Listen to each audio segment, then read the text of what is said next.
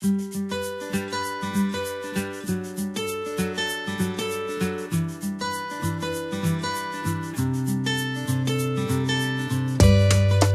let me start first with the cows. And I must admit, prior to 2008, when I started working with cattle vaccines, my only knowledge about cows was coming from India. Cow is a holy animal.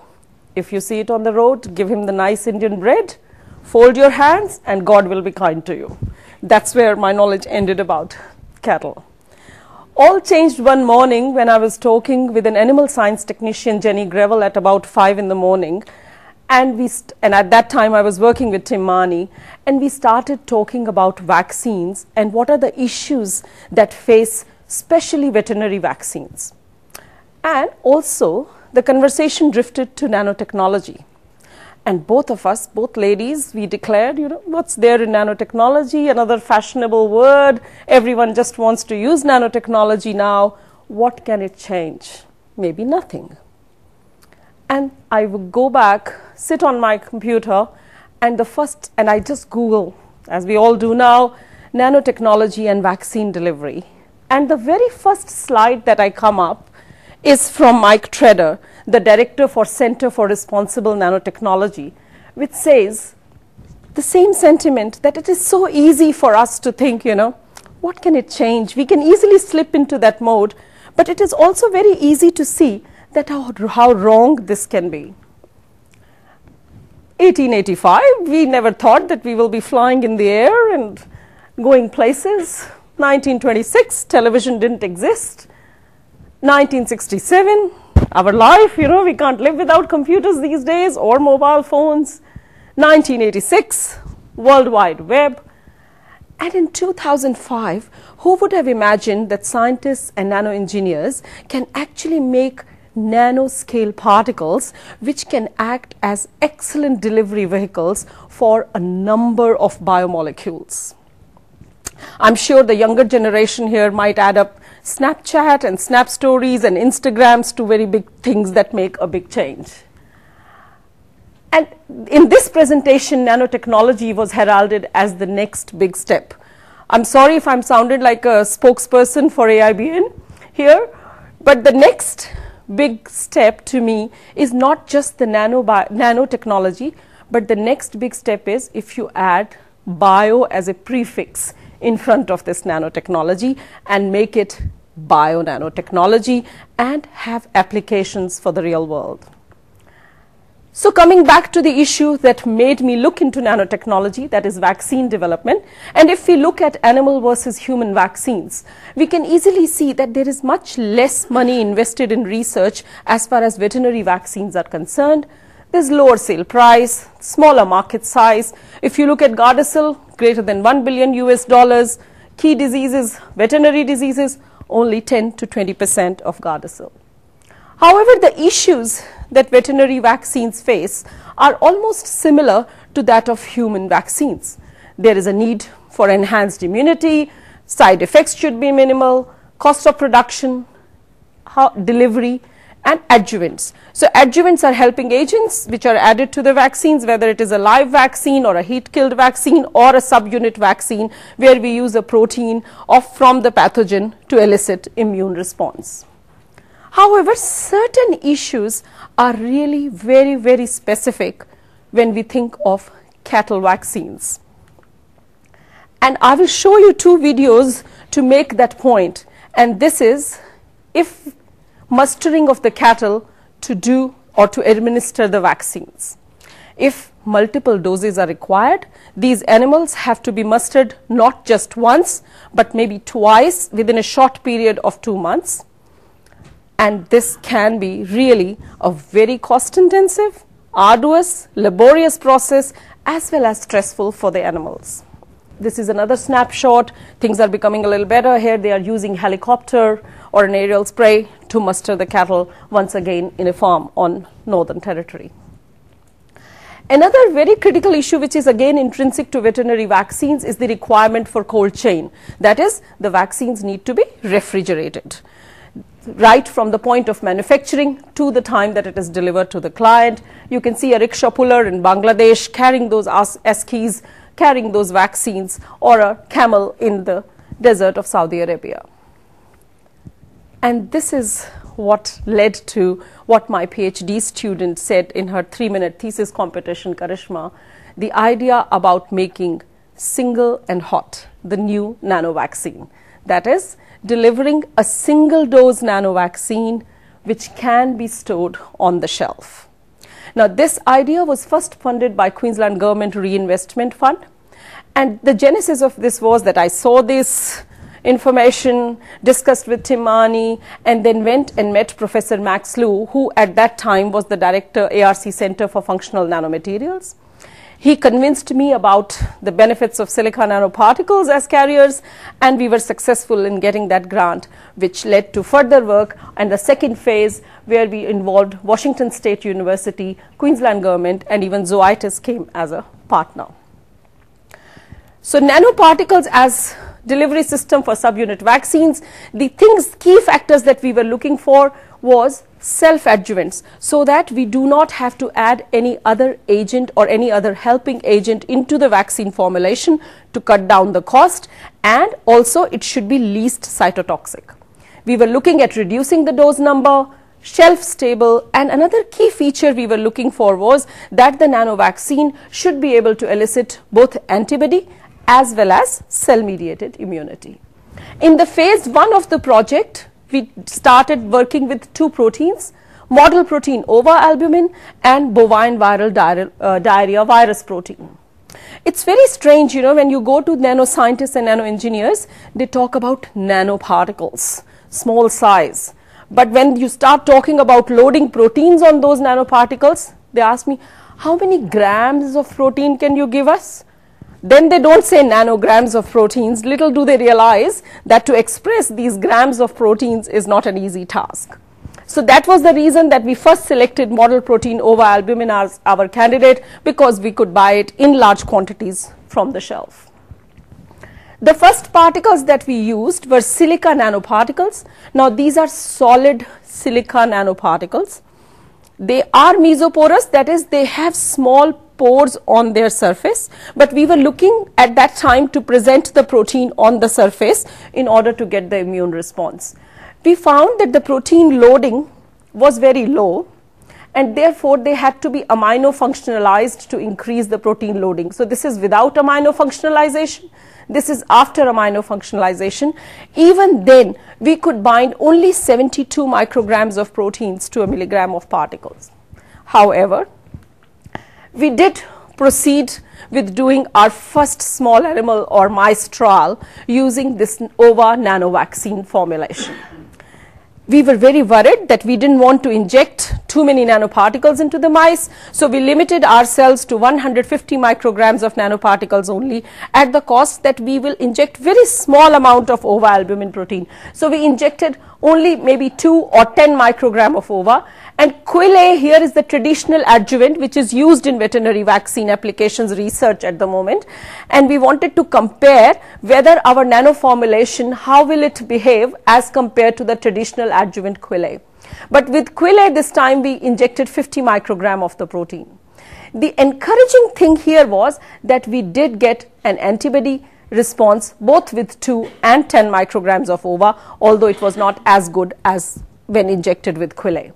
For me, rather than these results, this photo is very important because this was my first animal trial in my life.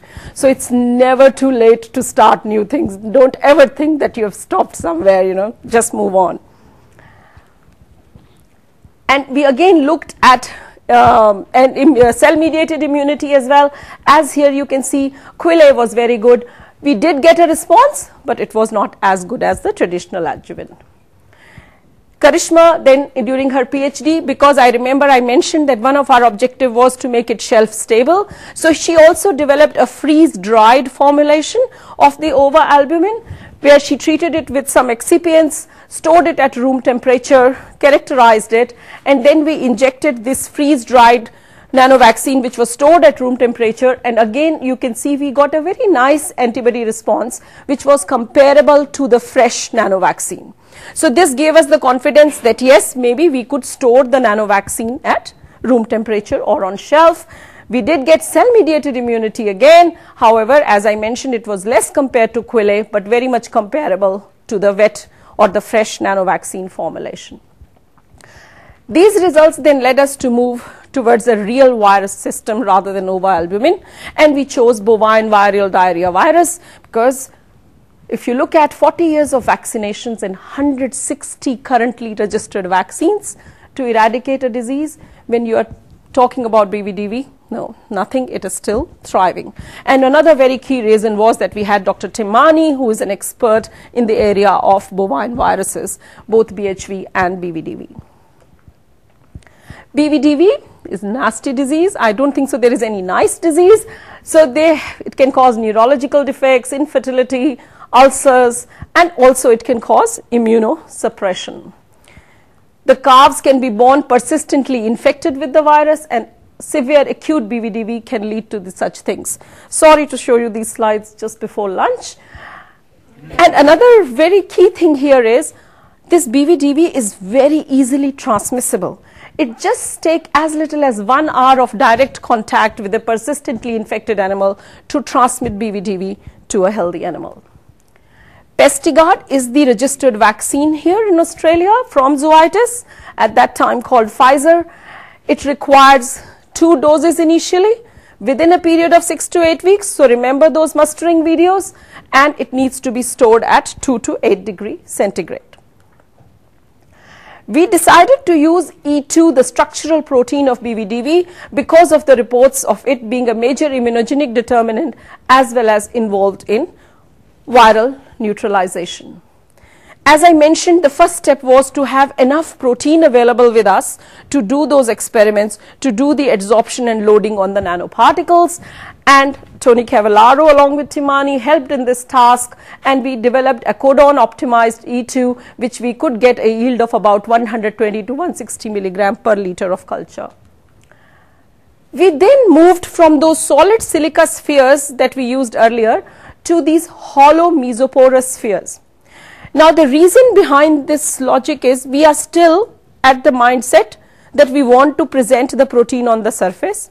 However, at this stage we were thinking from a regulatory point of view, we would like to inject as less silica as possible.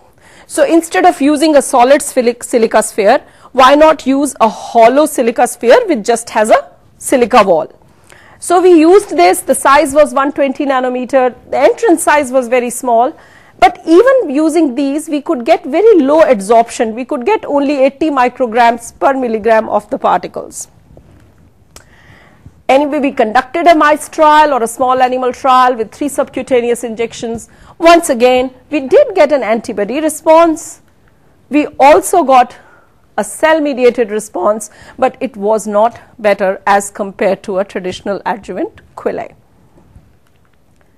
And this is when we moved into the next phase of the project. Although small, those results obtained during the first phase of the project with the reinvestment fund gave industry partner zoetis enough confidence that yes, maybe we can embark on a journey together to develop these silica particle-based nanovaccines. At that time, Professor Michael Yu got involved into this project from AIBN, and what he designed based on the information that we provided, and this is what I would like to stress here, any technology on its own cannot give you answers unless you sit across the table and discuss what do you want it to do, what are the issues that you would like it to address, what the particles should be tailored to, not just someone having fun with making n number of particles without finding an application for it. Now these particles, they are really sized for endocytosis. Previously, we were using large particles, 100 nanometers or 120 nanometers. Now, the size is only 50 nanometers. Not only that, if you can imagine these particles like golf balls, they have a very, very thin wall. The wall thickness is only 6 nanometer. There is a large internal cavity. Not only that, this ball is now perforated with holes, and the size of these holes can be controlled. So now we changed our philosophy. We are now looking for the protein to enter into this particles so that we can get a sustained release outside to work towards moving towards a single dose nanovaccine. Now these particles, it's a very simple synthesis process, although I must admit I'm not a nano person. I'm trying to learn as much as I can.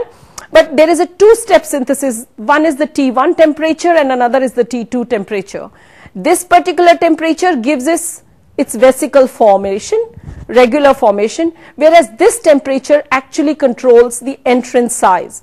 So you can see here, if the particles are synthesized at 50, you cannot see any entrance pores. If you make it at 100 degrees centigrade, you can see these small dots. These are actually 5 nanometer size entrance pores. And if you synthesize them at 140, you get a bigger, larger hole. So if, depending on the size of your protein, you can actually tailor this entrance size so that you can make it enter into the cavity. So using this new generation silica vesicles, 10 is the T1 temperature, 140 is the T2, which gives its entrance size. You can see here we got almost 3 to 4 times increase in our protein loading. Where we were struggling with just 80 or 70 micrograms of protein, here we were able to get about 250 micrograms per milligram of protein. Now this enabled us to do our first mice trial where we could directly compare with QAAFI, the traditional adjuvant, and our vaccine formulation. And as you can see here, this time luck was in our favor and we got a higher antibody response as compared to QAAFI when we used these silica vesicles. Not only that, we got a much higher cell mediated response with the nanovaccine formulation as compared to E2 injected with QAAFI. So two things: A, we had an increased protein payload. B, these particles were eliciting both antibody and cell mediated response.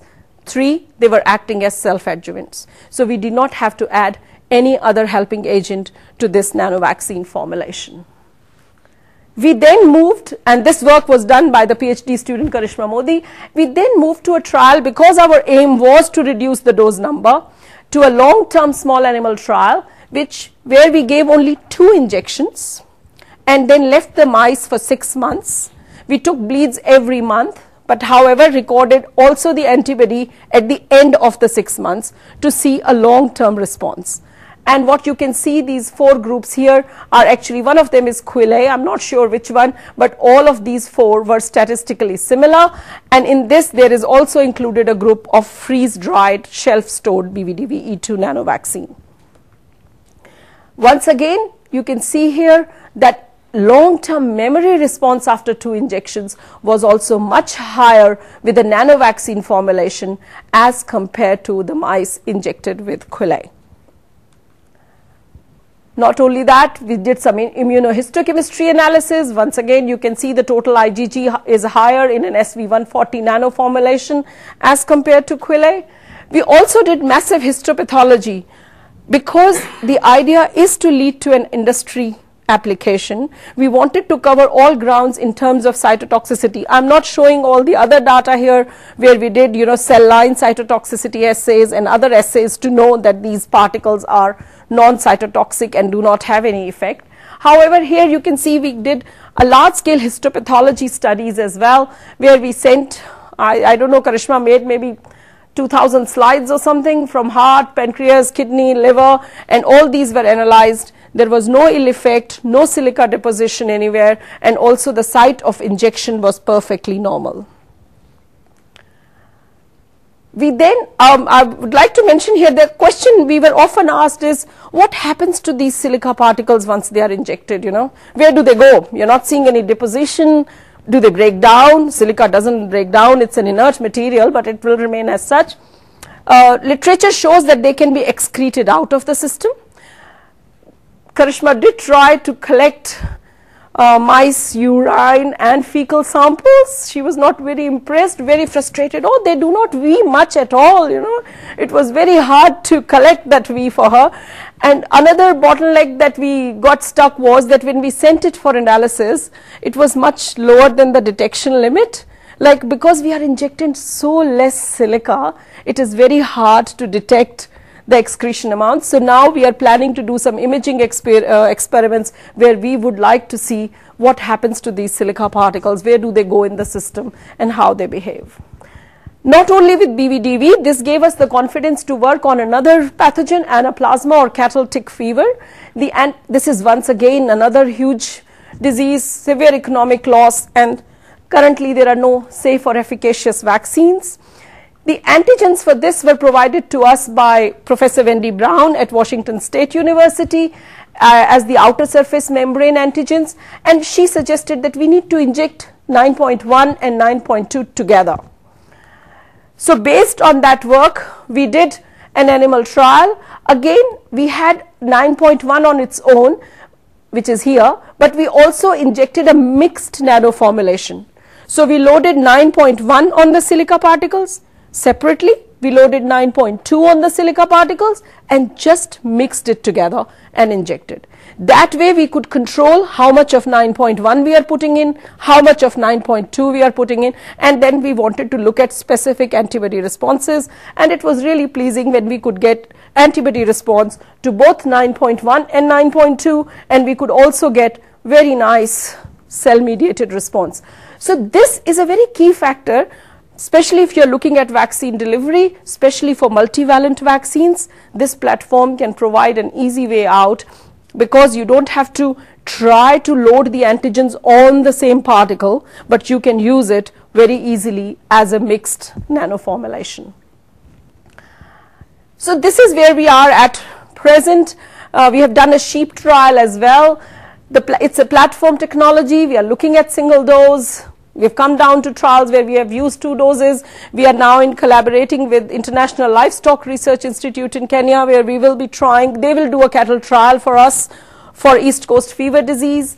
We are also looking at investigating more into the shelf-stable nature of this nano-vaccine formulation, and also it has the translational potential. We started with veterinary vaccines, but silica has been approved by FDA in terms of drug delivery as well. And if you go to Kohl's supermarket, you will see it is a health supplement called Silicia available to eat. So there are, regulatory issues which could be addressed. I'm not saying that there are not regulatory issues, but still, these regulatory issues, we could start looking at addressing them. And based on our results, a company has actually contracted us to look at a human vaccine for hepatitis B using these silica nanoparticles. So this is thanks to all the team members. As you know, these days it has to be collaboronauts. We cannot function otherwise. And first phase as well as the second phase of the project. This is about cows. I know I thought, I was debating, whether I should talk on just one thing or I should talk on 2 things. And 2 things got better of me. Let's change gear. Maybe it's refreshing as well rather than just hearing about nanovaccines. So let's talk about something else. Let's talk about plants, because I'm a trained plant pathologist. My animal venture is purely based on my learning and help from people like Dr. Tim Mani and others in the animal area. Food security, major burning issue. Mahatma Gandhi says poverty is the worst kind of violence, and these days we are becoming so much more aware of these issues. How can we address the issue of food security? Many ways, but one of the ways is to increase crop productivity, whether it is grain crops or it is horticultural crops. We need to aim to increase the productivity. Land is not going to increase, resources are going to remain the same. So how do we produce more?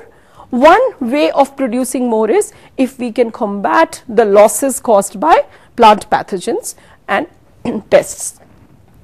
One of the things is that, crop losses could double if we do not use pesticides. We have to use pesticides to protect our crops. But then if you look at those pesticides, it takes about 256 million to research a new crop protection product. and only 1 in 139,000 chemicals make it from the laboratory to the farmer's fields. So it's not an easy way out. But then what happens? Then things like this happen. That is toxicity of these pesticides. This was a really sad news of children dying in India after consuming a community meal where it was having some pesticide residues.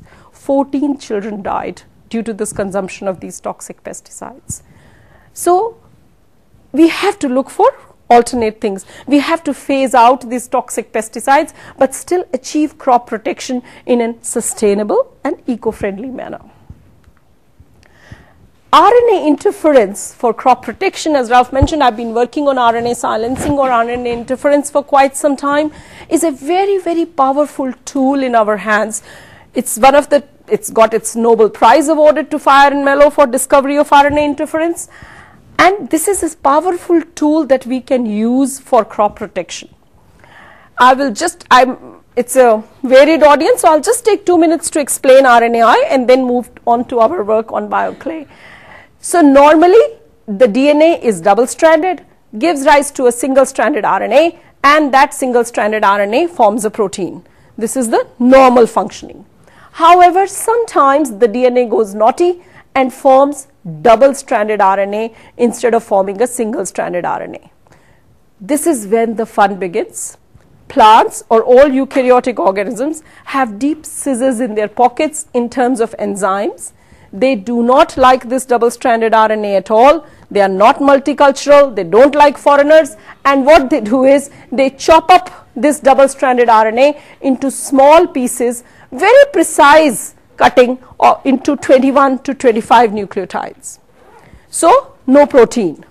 Not only that, these 21 to 25 nucleotides then float in the system of the plant or the animal, wherever they are, searching for their perfect match. So the two strands separate, and now they are looking for their perfect ATGGCC sequence to match with or to bind with. And in this case, when they find their perfect match, they actually degrade the messenger RNA. So unlike marriages made in heaven and you live ever after when you find your perfect partner, in this case they kill their perfect partner. So this is, once again, this is the RNAi pathway. It's a very complicated mechanism. I will not go into the details at all, but just wanted to tell you that we can artificially introduce this double-stranded RNA into the plants or introduce constructs into the plants so that it will always form double-stranded RNA specific to the pathogen that we want to control. So we pick up a pathogen sequence and we can genetically modify the plant, have a transgenic crop which will be expressing virus or fungal specific double-stranded RNA, and these double-stranded RNA will not do anything to the plant system. However, whenever the virus will attack, they can kill that virus. So what's the problem? We have this excellent technology. However, it is GM, genetically modified. Therefore, commercialization of RNAi-based transgenic or GM crops is highly controlled. We do not have the acceptance as yet.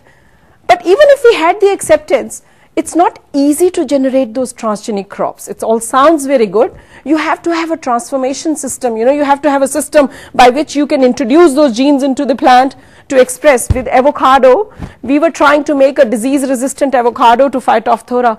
It took us 4 years just to introduce a gene into that avocado plant, and we are still analyzing what has happened to it once it's inside the avocado. So it's for tobacco or Arabidopsis or tomato, it is fine, but if you look at range of horticultural crops or a range of grain crops as well, it is not very easy to generate GM crops. On top of that, they are not acceptable. So what should you do? You can't go on spending your resources on a contingency plan which may not be even acceptable by the community, and cost and time involved as well. So this is, again, maybe I should say Max Lu to the rescue here rather than nanoparticles to the rescue. I was giving a talk on RNAi in one of the QAAFI forums, and Professor Max Lu was sitting in that talk. We came out and he said, have you ever tried spraying double-stranded RNA on the plants? And maybe we have some nano-carriers that might help you to spray that double-stranded RNA on the plant.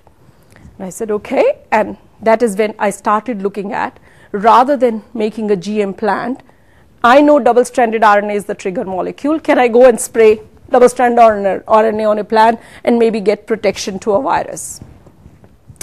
And then when you start looking, people have already looked at it. It's not as if I was, first person looking at it, and I realized first paper was published by Tellado in 2001. They sprayed the double-stranded RNA. They were only these 4 papers that I could find, and 2 more have come up now.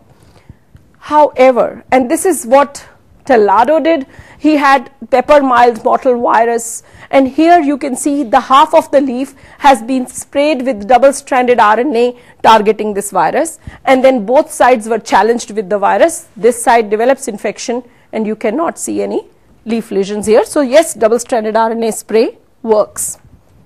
However, this double-stranded RNA, like RNA, when you're working, I don't know how many of you work with RNA in the lab, but if you're working with RNA in the lab, you're almost paranoid because it degrades so fast. You have to sterilize your glassware, plasticware, use DEPC water, use RNase zap to remove any enzyme that can degrade. So if you're spraying on a leaf surface where all sorts of nucleases and other things are present, you don't expect it to last long, and this was the case here as well. The protection only lasted for about 3 to 5 days. You spray, if you challenge the virus just after the spray, yes, the plant does not get infected. But if the virus comes 3 days later, the spray is no longer effective. And this is what someone else did with maize plants as well for the sugarcane mosaic virus. Again, the protection window was limited to 3 to 5 days. And dsRNA, as I mentioned, on the leaf surface, there is, on the atmosphere, there's UV, there's rain, all sorts of factors, and then there are nucleases. And this is when we designed what we call the killer spray, or the postdoc Carl Robinson called it the killer spray, clay particle 007.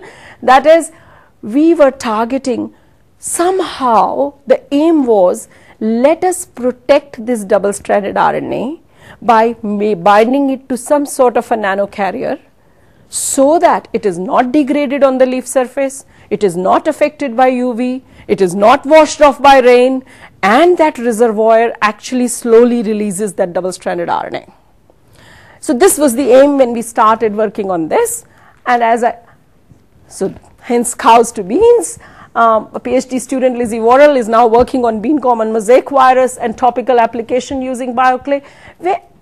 Very powerful disruptive technology if it works. It's like a paradigm shift. Instead of generating genetically modified plants or using pesticides, if you can come up with an idea of spraying what we call BioClay on the crops to protect it from viruses as well as insect pests. So we were looking at non-GM delivery. Clay, we wanted to use something which is very biodegradable. We are now talking of crops, we are talking of food crops. So you cannot spray them with something which is not acceptable or not degradable, cost effective, and we wanted ease of adoption as well. You cannot ask farmers to all of a sudden, change their application technology of how to deliver that spray. So the particles that we use are invented by Max Liu and Gordon Zhu, and these are called layered double hydroxide particles. This is the clay material. They can be cheaply made on a large scale. And if you would like to visualize this, you can visualize it as a rim of paper, They are like thin nano sheets, a stack of paper which is positively charged.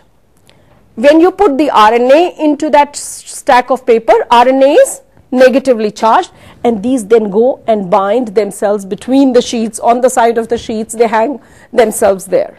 So they get intercalated between these sheets of paper, and as the clay degrades, these sheets unfold and your double-stranded RNA is released.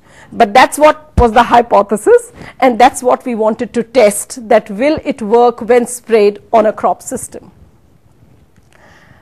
So as you can see in this cartoon, these are the layers, these are positively charged. We can load them with RNA or any DNA, any negatively charged thing. And the mechanism is, when you spray it on the leaf, there is always, with the carbon dioxide and water in the atmosphere, there is carbonic acid formation on the leaves. So the pH of the leaf changes to slightly acidic. So there are two ways of getting release from these clay particles. One is the clay itself degrades, and second is a strong acid will come and displace the double-stranded RNA, which is negatively charged, but however carbonic acid will come and displace it. These were all hypotheses we had, and we wanted to prove it before we worked further on this aspect. And this particular concept, as Ralph mentioned, was initially funded by Bill and Melinda Gates Foundation as their Grand Challenges Explorations Award. Really pleased to say that year there were 2,700 applications, and I said, no chance, 2-page proposal, what do you have, just a novel idea. But let me tell you, this is the generation of the idea. This is the time, if you have a powerful idea and you strongly believe in it, you can, sort of make the wheels move. So put this idea to Gates Foundation. As I said, 2,700 applicants, just 23 got selected, only one from Australia. So we were the lucky ones to get that funded initially. For the first time then we expressed the double-stranded RNA from 3 different viruses. We got Tenlado to give us the pepper mile mottle double-stranded RNA. We had cucumber mosaic virus dsRNA. We had some control dsRNA. And what we did was we loaded that to LDH to form what we call BioClay. So if you look in these lanes, there are different ratios of clay to dsRNA. When it is not bound to the particles, you can see it in the gel. But once it is bound, it does not move, it remains in the well. So that gave us an indication, okay, at 1:4 ratio, it is completely bound. There is no free dsRNA available. And the best part was not only pure double-stranded RNA, but even crude total RNA, which you extract from a bacterial system, was able to bind completely to these particles. So here the point is, we want as less cost as possible, as less complications as possible when we are looking at it as a practical delivery system. And here is an electron micrograph TEM done by someone in Gordon Zhu's lab, Jason, and you can see the thread of double-stranded RNA here. It was very difficult to capture that on a TEM because it degrades very fast when you have that electron beam coming. We then did, I am again not showing all the data, we did elaborate experiments we have done to show that this LDH clay when sprayed on the plants actually degrades. So this is done in a glass house condition, and it degrades by about 20% each week. It just breaks up into aluminium and magnesium.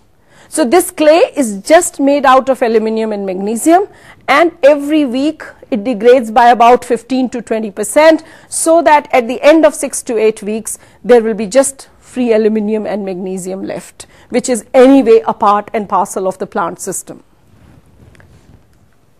We then wanted to test, the key thing, whether this will be protected. So we treated naked, this is naked double-stranded RNA, and this is the LDH dsRNA. So you can see the naked dsRNA, you can see the LDH bound dsRNA in the well.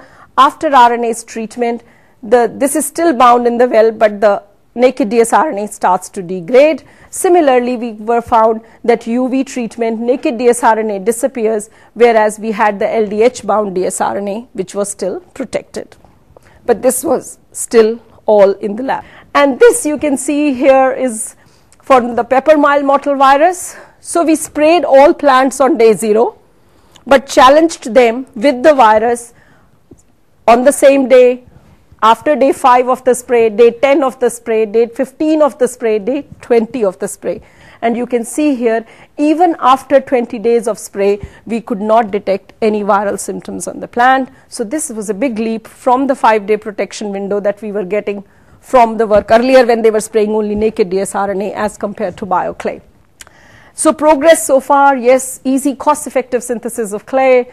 We can load any size of dsRNA, it's stable, lasts for 30 days, protection against local and systemic infection, and we have generated extra data as well. So this is the various team now. New Farm has come up as our industry partner, and this was BioClay version 1. We also have a BioClay version 2 for insect pests, which as time will not permit me to talk here, which is specifically for insect pests. The idea is maybe to have, that magical killer spray where you can put double-stranded RNA of a virus, of an insect pest, maybe of a fungus together in a single formulation, voodoo magical spray, and just spray it on the plants and see what happens, whether they are protected from everything or not. This is just my last slide. Just wanted to say, not only because I'm now heavily invested at looking at, innovative nanotechnology, especially for sustainable and profitable agriculture, other than BioClay and nanovaccines, I've got an ARC linkage grant on novel nanopesticides with Professor Michael Lewis, the lead CI. We are also looking at nano delivery of herbicides, and we are looking at what is called a micropropagator. Once again, maybe you will hear about this in about 15 days' time, a little bit more, and this is to improve horticultural crop propagation, where we are trying to look at whether we can use these technologies to actually make maybe the crop root better or grow better or form flowers earlier, all such interventions which could be done with such a powerful tool in our hand. And yes, thank you from Team Neena. We have a way.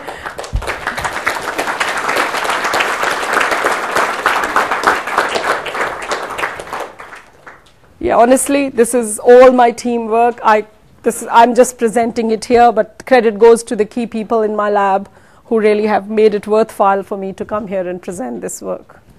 Thank you.